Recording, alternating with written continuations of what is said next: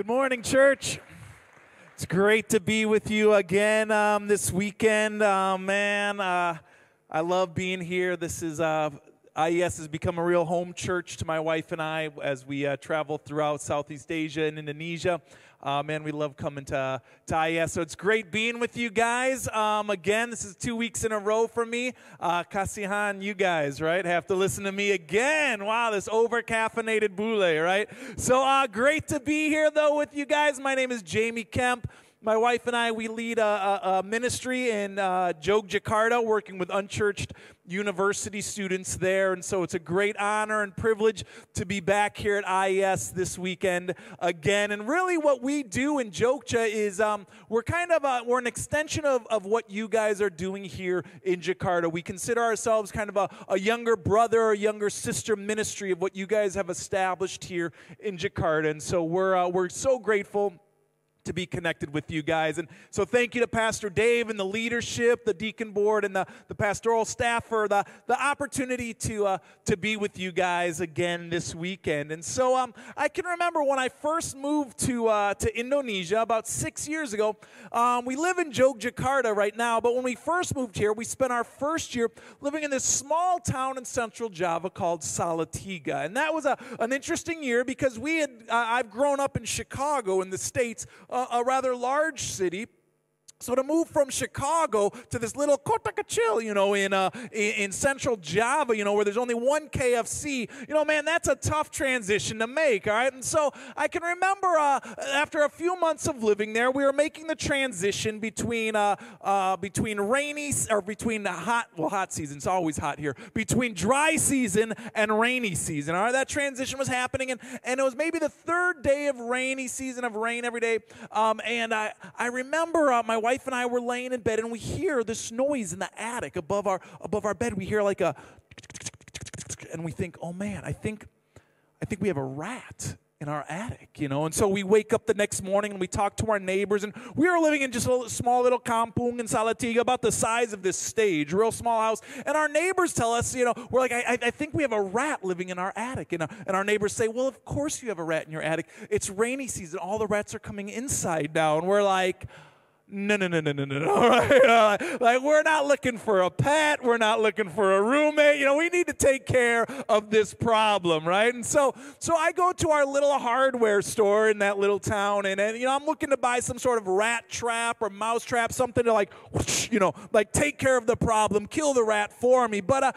they didn't have anything like that there. They had I'd never seen this before. They had a glue trap. All right, I mean, perhaps you know what that is, and what it is. It's about 18. It's a piece of cardboard, maybe 18 inches by 18 inches. A third of a meter by a third of a meter, with crazy super sticky glue on it. All right, and so what you do is you buy this thing and you put a little peanut butter bloop right there in the middle of it, and then you put it in the attic, and it attracts and catches the rats. And so I'm like, I'll take all you got. I'm going to buy as many as I can. We're going to line the whole attic with these things. All right, so I buy a bunch of them. I go up in the attic and I put them out and bloop bloop bloop, peanut butter on it, and then we go to bed, and sure enough, that night we hear like a help me.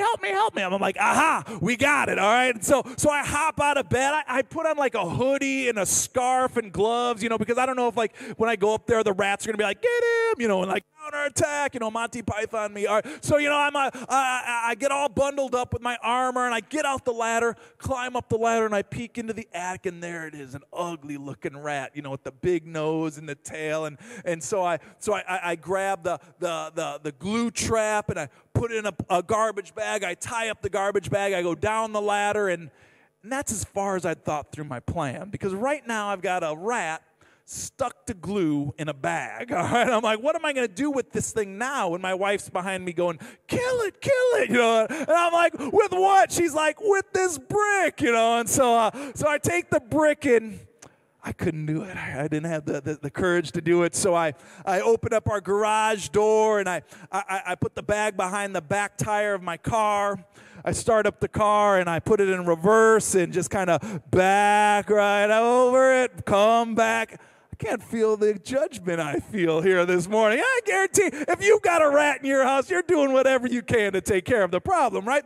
And so, we smooth it out, right? We flatten it out, right? And so now I feel very comfortable throwing the rat away. Now, no problem. It's in heaven now. And so we take care of that. We go back to bed, and about 2 hours later, we're awoken to the same sound. Another like, wah, wah, wah, help me, help me, help me. We got another one, and I get out of bed, and I'm not nearly as enthusiastic this time getting out of bed. It's like 2 in the morning. I get up, hoodie goes on, scarf goes on, gloves go on. I get out the ladder, up the ladder, and there it is, another rat about the size of a small football, and I'm like, oh, man, just ugly looking thing, not cute at all like Ratatouille, and so I grab the glue trap, put it back in the garbage bag, tie up the garbage bag, back down the ladder. I'm like, man, I don't want to go through the hassle of getting out the car again and smushing this thing. And so my wife, Tasha, she's like, well, let me see it. So I give Tasha the bag. She takes the bag. She puts the bag on the ground, picks up a brick, and bam, smashes it just like that. I'm like, no way did she just do that. I'll be handing in my man card now, like I won't be needing this any longer, So, I couldn't believe that she did that. She had the courage to do that. And I was thinking, sometimes in life, all we need is about 20 seconds of insane courage, right, to get things done. Sometimes we need 20 seconds of insane courage. And I remember hearing that line in a movie. Perhaps you remember that movie, We Bought a Zoo, starring Matt Damon some years ago. And I remember hearing him say that line, that sometimes all you need is 20 seconds of insane courage. And that's not just a great line from a film. I mean, that can change the plot of your life. 20 seconds of insane courage. That's all it takes. History happens with a defining decision that takes about 20 seconds of insane courage or insane faith.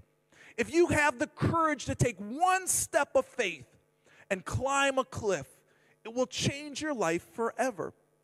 That's about how long it took me to surrender my life to Jesus as a 17-year-old. I remember being invited to a youth camp, and the invitation, my heart and my life were far from Jesus. But I was given that invitation at the end of a kabaktian, at the end of a worship service. Given that invitation to follow Jesus, and I knew I should make that decision, and I just needed that 20 seconds of insane courage to stand on my feet and respond to the challenge, the invitation to follow Jesus with my life. That's about how long it took me to call Tasha, my wife, for the first time to ask her out on a date. That 20 seconds of insane courage of putting her phone number into my Hape and then calling her, that moment of I'm going to just go for it, I'm going to do it, I'm going to step out and give her a call. And she said yes. So, all right. That's how long it took to say yes to opening an English center in the city of Jogjakarta, rather than starting a church like so many people expected us and wanted us to do. 20 seconds of insane courage can change your whole life. That's all it takes. So this morning, let's wrestle with this question, these questions. Let's have a discussion about what difficult decision do you need to make? What tough conversation do you need to have, or what crazy risk do you need to take?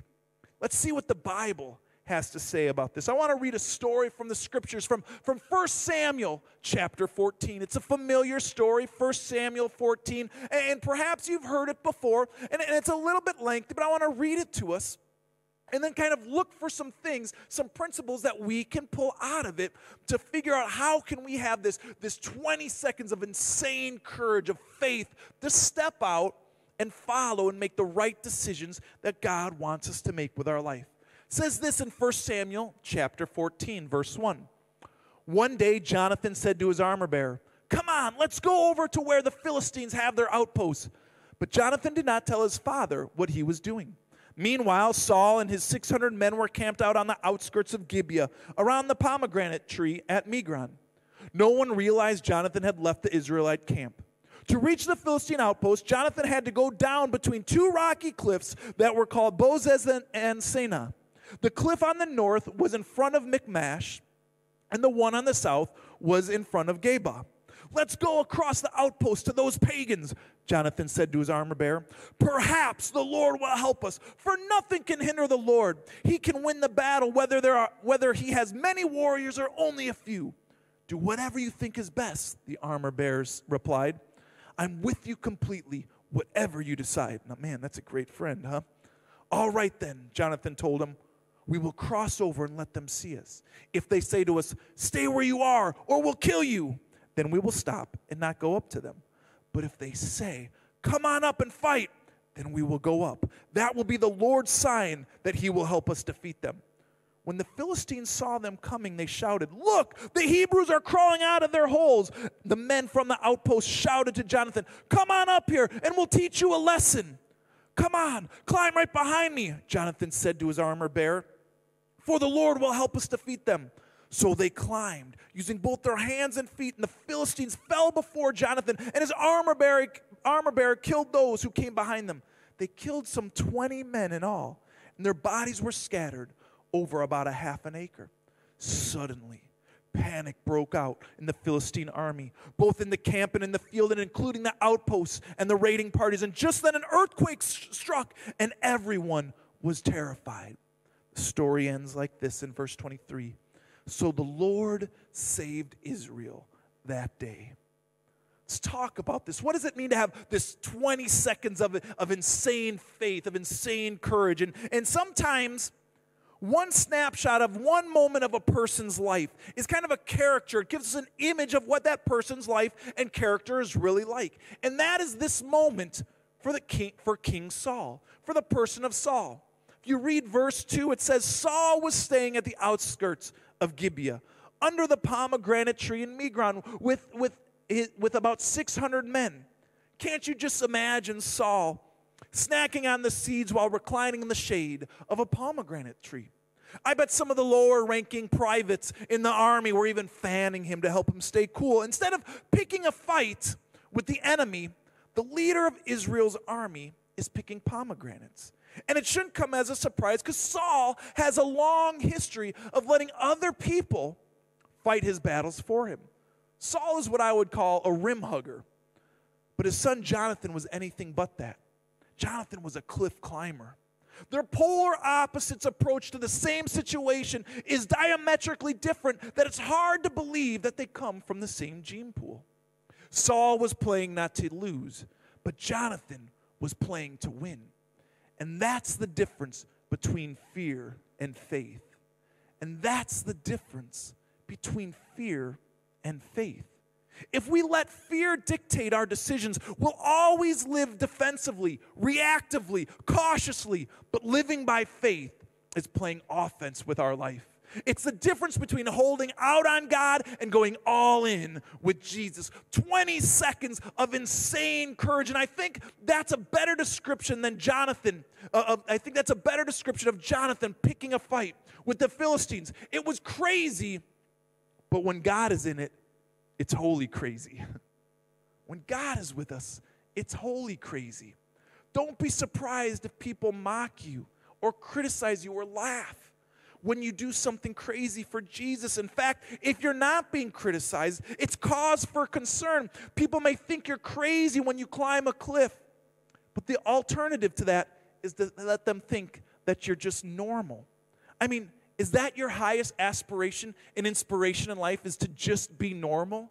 I mean, no little kid grows up and says, I just want to be normal when I grow up, right? You know, my son, my youngest son, he's 3 years old, and if you ask him, hey, what do you want to be when you grow up? He says, I want to be Batman. You know, like he doesn't say, oh, I can't wait to just be normal. You know, I just want this normal life, this easygoing life. You know, when did it become our aspiration as followers of Jesus to be normal?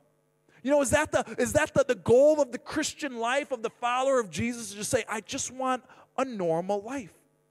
Call me crazy, but normal is the last thing I want to be.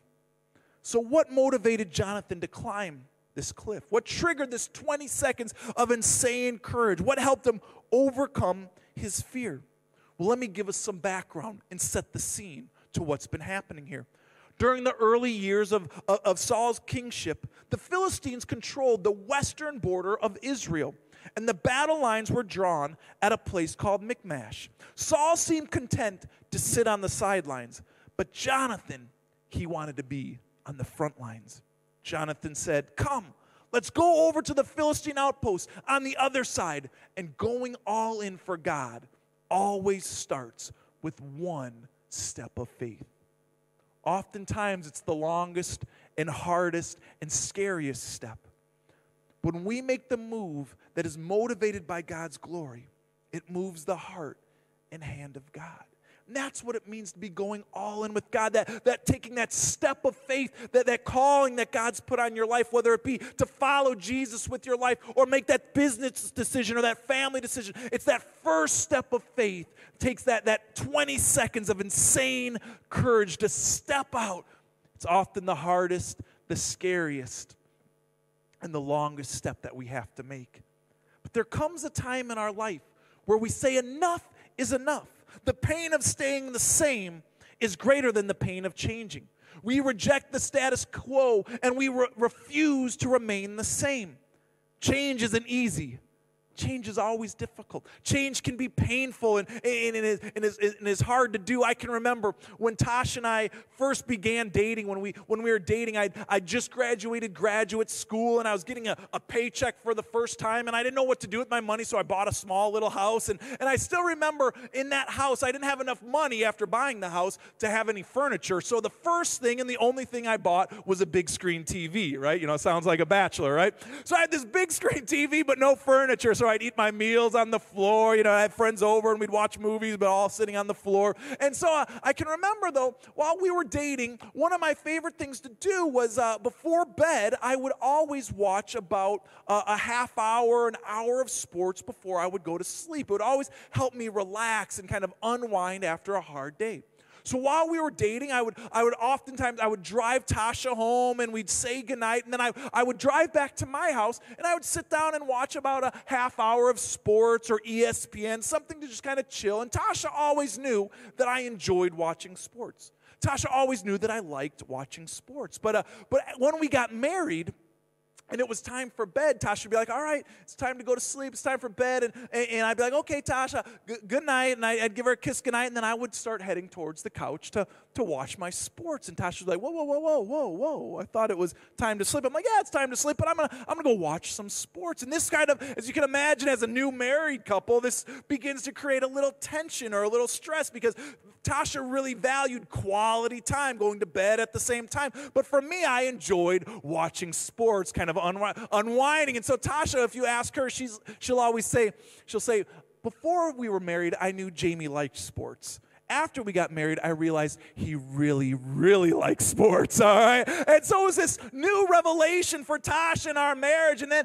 all of a sudden I realized as a new husband that Tasha really valued going to sleep at the same time. And so I had to make some sort of difficult decision, at least difficult for me. A change in our marriage had to happen because we didn't want to keep living with this tension and this nightly disagreement about when to go to sleep. And so I had to make this lifestyle change, this choice to make a change in our marriage. And so now I understand that it's better for our marriage for us to go to sleep at the same time. It wasn't an easy thing for me to do, but I value Tasha and our marriage more than watching sports, all right? Now with our work that we're doing in Indonesia, we've gotten some great traction, and I've got opportunities, and I found myself this year traveling quite a bit all over the country of Indonesia and Southeast Asia. I've got these incredible doors after all these years have opened up. But a couple of months ago, I was sitting in a parent-teacher conference with my oldest daughter's teacher. And the teacher remarked to me, she said, "Mr. Kemp, have you been traveling more this semester?" I said, "Yeah, I've been gone quite a bit." And she goes, "Yeah, Phoebe had mentioned something in class that Daddy's not home a lot." Ooh. Man, that one hurt when I heard that one.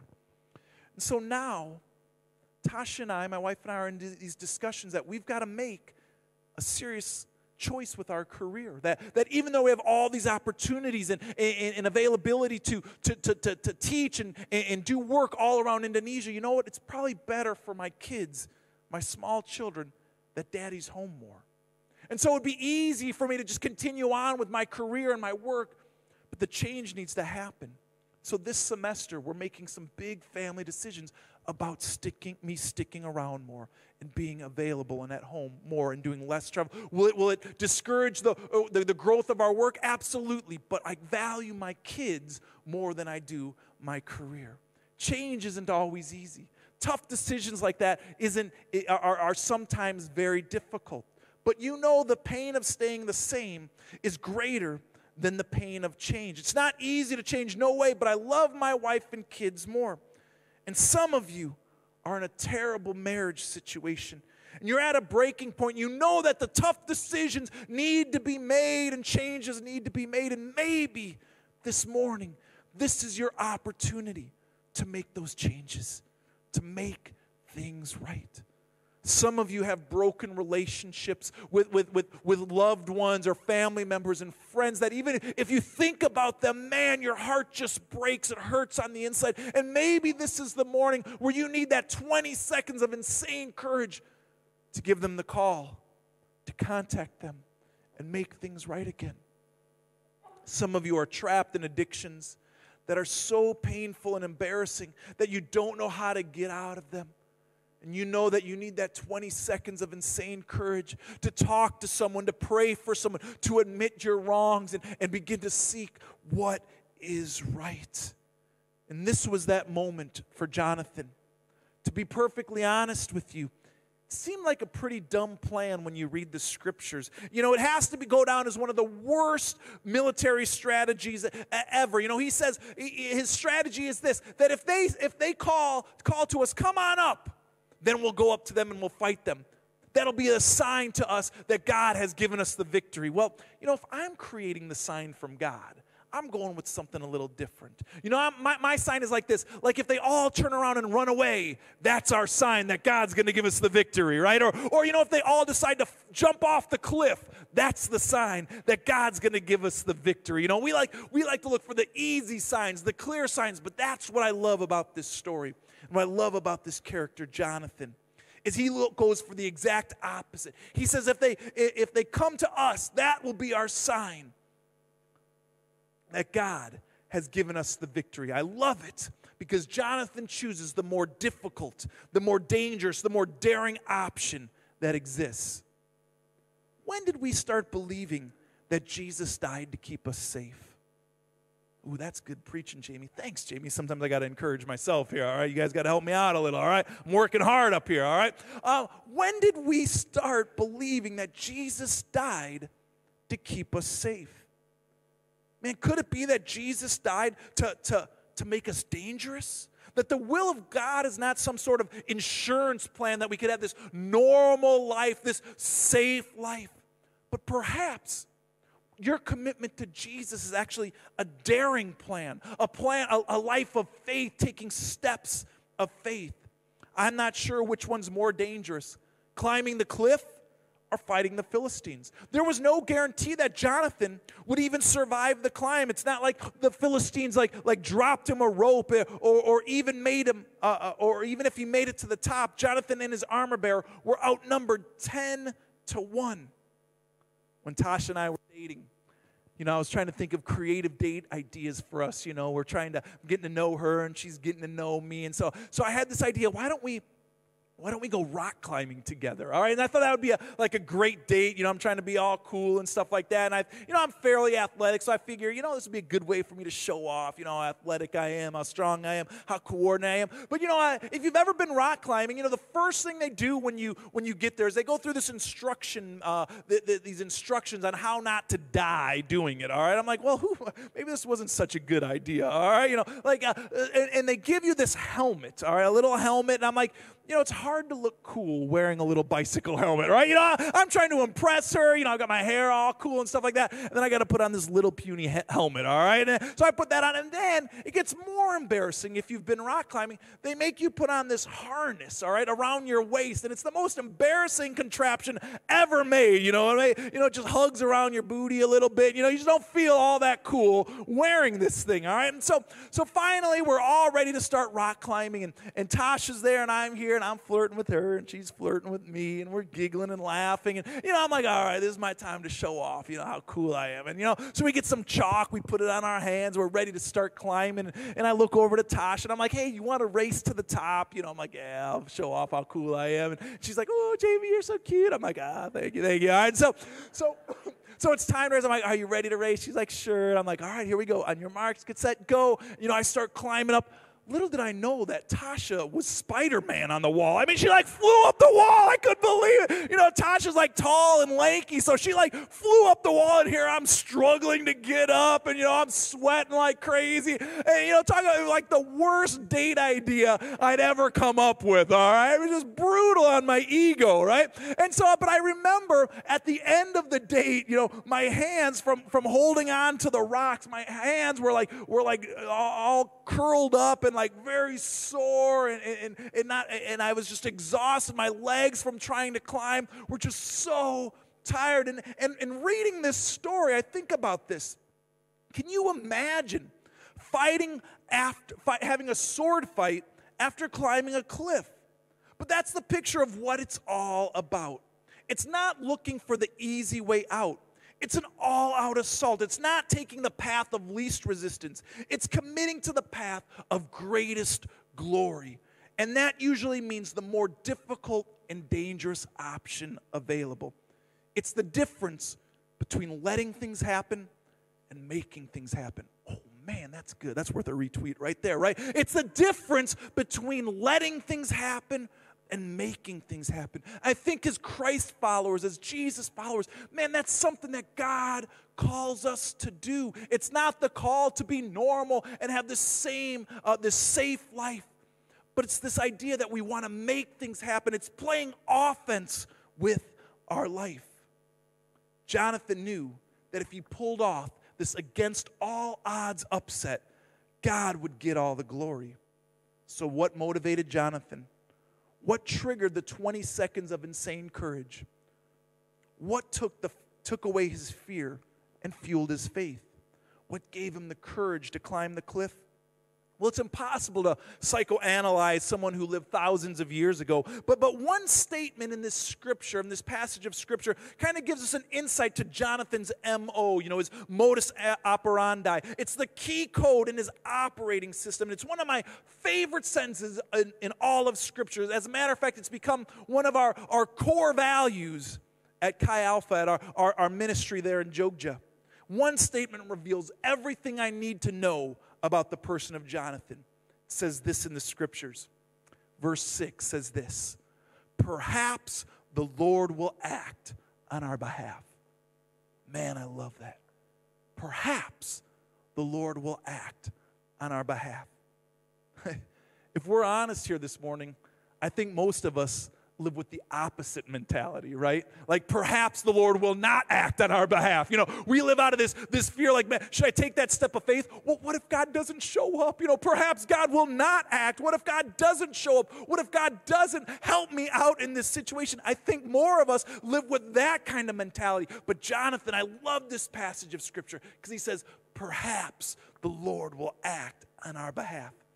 He doesn't let fear dictate his decisions. Instead, he lives by faith. So often, many of us end up living under the pomegranate tree on the outskirts of Gibeah. Our lack of courage is really a lack of faith. Instead of playing to win, too many of us, we play not to lose. Cliff climbers would rather fall on their face than sit on their butt. They'd rather make mistakes than miss opportunities. Cliff climbers know that one step of faith can create the tipping point that not only changes their destiny, but the course of history. And that's precisely what happens in the wake of Jonathan's bold move. The story ends. So on that day, the Lord saved Israel. All it took was one daring decision. And that's all it ever takes in our lives. The longest regrets are the regrets of indecision, right? The hardest regrets that we carry are the regrets of inaction. The things we could have done, the things we would have done, the things we should have done, but we didn't do. Why? Because you'll never know. those regrets haunt us until the day we die. But this could be your day, friends, where you make the decision to take that step of faith, that insane step of courage that God is calling you to make that decision this morning. And all it takes is one defining decision. My main point this morning is simply this: quit living as if the purpose of life is to arrive safely at death. Quit living as if the purpose of life is to arrive safely at death. Let me conclude with 3 points of application. Don't get excited just because I say conclusion. You know I'm a preacher. That doesn't mean anything, right? All right, don't be like, oh, good, he's almost done. We're going to get out and eat lunch early. No. Don't worry about it. All right, so how do we avoid this idea that so many of us live with this idea that the purpose of life is to arrive safely at death? How do we live with this green light mentality of I'm going all in for Jesus, taking that step of faith, this 20 seconds of insane courage and faith? How do we live like that? Number one, pick a fight. Pick a fight. There are two kinds of people in this world: those who ask why and those who ask why not. Going all in with Jesus is this idea of saying, why not? Why people? They like to make excuses. Now, don't point to the person next to you and be like, yeah, I know that person right there, all right? No. Why people are always looking for excuses of how come we can't do that? Oh, we don't have enough resources. We don't have enough. We can't do that. Why not people are always looking for opportunities? Why not try something new? Why not take this step of faith? Why people are always afraid of making mistakes? Why not people don't want to miss out on God-ordained opportunities? Somebody made an offhanded comment to me a few years ago that's really changed my life. He challenged me to pick a fight. He said to me, Jamie, if you shut down your ministry and move back to America, if you left Jogja, would anybody even notice? Would the city officials of Yogyakarta even care if you shut down your English center and move back to America? Man, when he said that really made me step back and think, of course people would miss us. We've got great friends and university students involved with what we're doing. But I thought, you know what? There's no real big social impact that we're making. So from that moment on, we began to pray and look for ways that we could be a blessing to the community in the city of Jogja. And so right away we looked across the street from our English center, and there's a center for under-resourced children there. And so we started partnering with them, and I've got access to hundreds of university students, some of the brightest students in Indonesia. And so now we've engaged these under-resourced, these poor children, and we're doing weekly tutoring with these kids. And so my goal, after hearing that from this challenge to pick a fight a few years ago, is our vision and our goal for our English center is that someday the Sultan of Jogja will come to our English center and thank us for being there and say, thank you that you guys have developed this English program and are helping the under-resourced kids of Yogyakarta. That's our vision. I think it'd be so cool to have the Sultan come to our English center. How cool would that be? And I was thinking about you guys this morning. Man, if your business shut down, granted, people would be sad, they might lose their jobs, but would there be any social impact because of your business shutting down?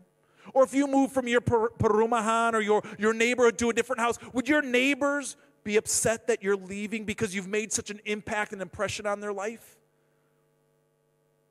What are you living for? What kind of impact are you having on those around you?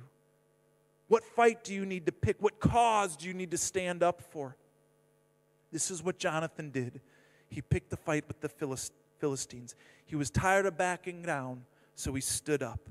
He was tired of playing defense, so he decided to go on the offense. What fight do you need to pick? So many times I meet with young people in our work, and I'll say, hey, what's your major? And they'll tell me management, and I'll say, oh man, that's great. What kind of management do you want to go into? And they look at me so strange. They say, managing people. They're like, don't you have anything more aspiring, like a field of expertise or work that you want to go into? And they're like, no, just management. I just want a job. That's all I want. So like I talk to a lot of people that say, my degree is business. Oh, really? What kind of business? Any kind of business that makes money. That's all I'm looking for. And I got to think, guys, there's got to be more to this life than just wanting to get a job and having a career and making some money. Man, what kind of impact are you having? I look around our world, and I see plenty of fights for us to pick, plenty of real purpose to live for.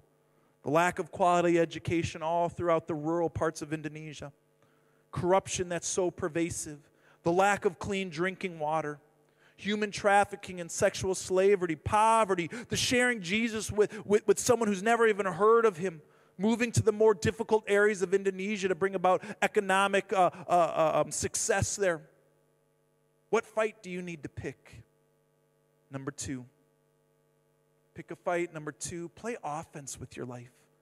Play offense. If you're around me for very long, you'll realize that, man, I'm always moving forward. I'm always coming up with new ideas, that I'm always thinking of the next creative step that we need to take. And really, somebody said to me, Jamie, your mentality is this: ready, fire, aim. All right? And then I like that. Instead of seeing it as an insult, I was like, yeah, you know what? That's true. That's the mentality that I want to live with, this ready, fire, aim. Because if I have to wait until I have all the financial resources and all the people lined up to succeed, where's my trust in God? That's never going to happen where I finally feel like I'm confident enough that I've got everything I need. That's not a step of faith. I want to live with this idea that ready, fire, aim, that I want to be able to go for it. We'll never have enough human resources or financial resources to do what God has called us to do. And if we do, our dream is too small. Man, if you guys think my preaching is bad in English, you should hear me in Indonesian, all right? But, I can remember when I first arrived in Indonesia and I started studying the Indonesian language. I preached my first sermon in Indonesia, in Bahasa Indonesia, after 5 months of living here. Kasihan jemaat itu. Yeah. They had to suffer through my terrible Indonesian. I'm making mistakes like who knows what I was saying, all right? And I can remember, though, it was in central Java, so, the Javanese, so many Javanese people are so sopan, they're so polite. And so I remember standing at the exit of the church building that morning after preaching a terrible sermon, and all of the Bapa and Ibu are saying to me, oh, Jamie, sangat lancar, sudah pintar dalam bahasa Indonesia, shaking my hand. And I knew they were lying, I knew it was terrible, right? But, I had this decision. I was like, you know what? I'm going to choose to believe them, right? I am smart. I am lancar. This is awesome. So, I kind of fed my ego a little bit here and there. And I knew it was terrible, but I realized early on that if I waited to start preaching and teaching in Bahasa, man, my Bahasa will never be as good as a native speaker, will never be as good as someone who's grown up speaking it. So there came a point where I just have to just go for it, where I just have to berbahasa Indonesia, or I just have to start speaking in Indonesian. I can remember my neighbor when I first moved to Indonesia. I just learned a couple of new vocabulary words, and she was sick, and so I decided, you know what, I'm going to go pray for her. She didn't know Jesus, so I introduced her to Jesus by saying, hey, I believe that Jesus can heal you. Can I pray for you? And she's like, oh, yes, I believe that God can heal me. I'm like, yes, so I'm going to pray in the name of Jesus. And she agreed that I could pray for her. And so I prayed for her. And so the next day I see her. And I wanted to say to her, I wanted to ask her, masih sakit? Are you still sick or are you healed? But I'd gotten a couple words confused. And instead of saying sakit, are you still sick? I started asking her, are you still sombong? I started, masih sombong? And she's like looking at me strange. I go, okay, I'll check on you tomorrow. Besok saya cek lagi, And so I come back the next day. I'm like, masih sombong? And she's like, what are you talking about? And it wasn't until about a week of this that finally our helper, she's like, I think you're trying to say masih sakit. Yeah, and I'm like, oh no, what a huge mistake to make. I'm like, waduh, but I was thinking,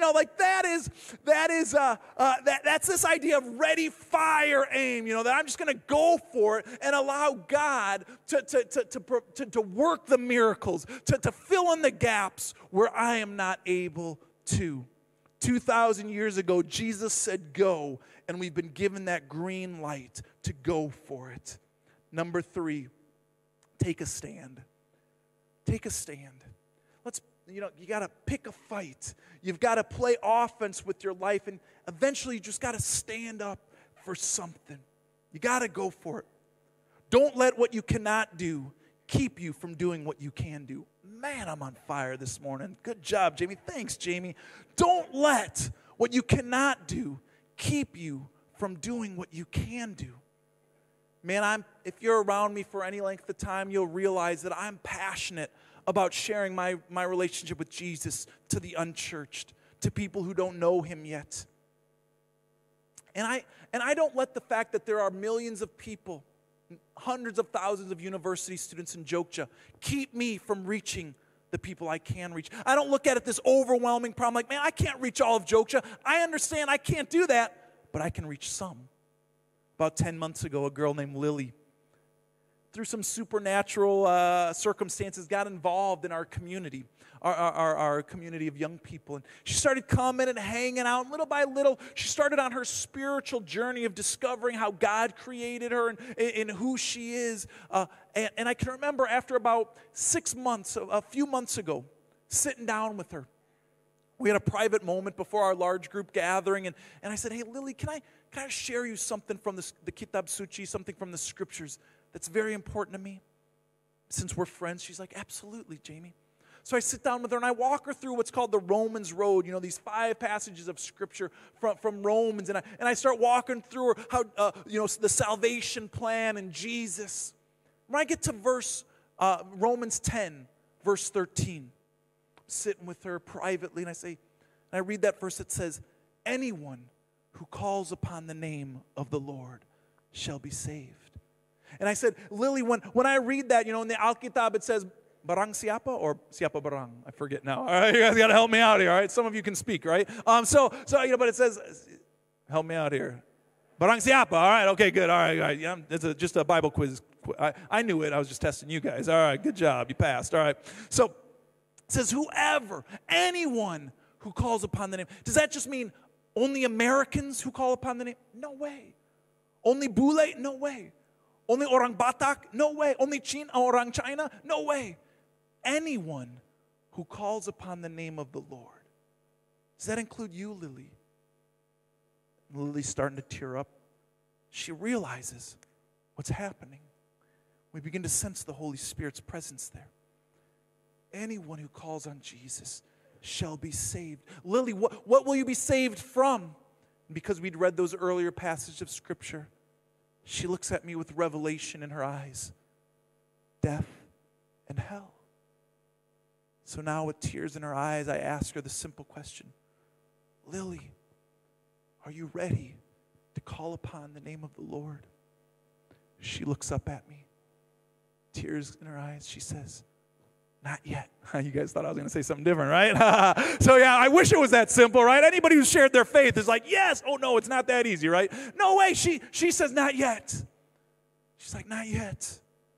I was like, that's okay, Lily, because now you understand that you don't need a pastor. You could be anywhere at any time. And when you're ready to call upon the name of the Lord, you will be saved from death and hell. 6 days later, she texts me. She's like, Jamie, we've got to meet. I got to talk to you. And so I'm like, absolutely, let's meet. She comes into the English Center, and we sit down privately again. She goes, I don't know what you said to me last week, but every time I go to pray, all I can do is think about Jesus. What is going on? And I say, Lily, can I share a story with you? She's like, absolutely. I say, Jesus tells this story in the Scriptures, in the Kitab Suci. Jesus tells this story of a shepherd who has these 99 sheep. And one day the shepherd is counting his sheep and he's caring for them. And so he counts them all. And this one day he counts them and he's going 95, 96, 97, 98, 99. And he realizes he's one short. And he realizes that one of his sheep is missing. And so the good shepherd, he begins to go out into the field and he starts searching for that missing sheep. And he's yelling out, Lily, where are you? Lily, where are you? And when he finds Lily, when he finds that missing sheep, he embraces the sheep because he knows what was lost is now found. And Lily knew where I was going with this. And again begins to tear up. I say, Lily, Jesus is calling out to you. He's calling out to you, Lily, where are you? Tonight, Lily, are you ready to be found? And at that moment, Lily nodded with agreement and says, yes. Yes, I'm ready for Jesus to find me. I'm ready to commit my life to Jesus. And later that night, because Lily has no church background, she doesn't know all the Christian words and the church lingo that we like to use, like that she's been redeemed or saved by the blood of the Lamb. She doesn't know any of that kind of stuff. She just turned to my wife and said, Tasha, tonight, Jesus found me. And I loved that. Jesus found her. I don't let the fact that there are hundreds of thousands of university students that I can't reach keep me from reaching those that I can. Let's not let what we cannot do keep us from doing what we can do. Let me bring it a little closer to home. Whom do you need to stand up for? What do you need to do? What fight do you need to pick? Do you need to start working with the homeless or the fatherless or the voiceless or the lost? Take the first step. It may feel overwhelming and a huge challenge, but don't let what you cannot do keep you from doing what you can do. Take the first step this morning. Climb the cliff, pick the fight, play offense, take a stand. Quit living as if the purpose of life was to arrive safely at death. And perhaps the Lord will work on your behalf.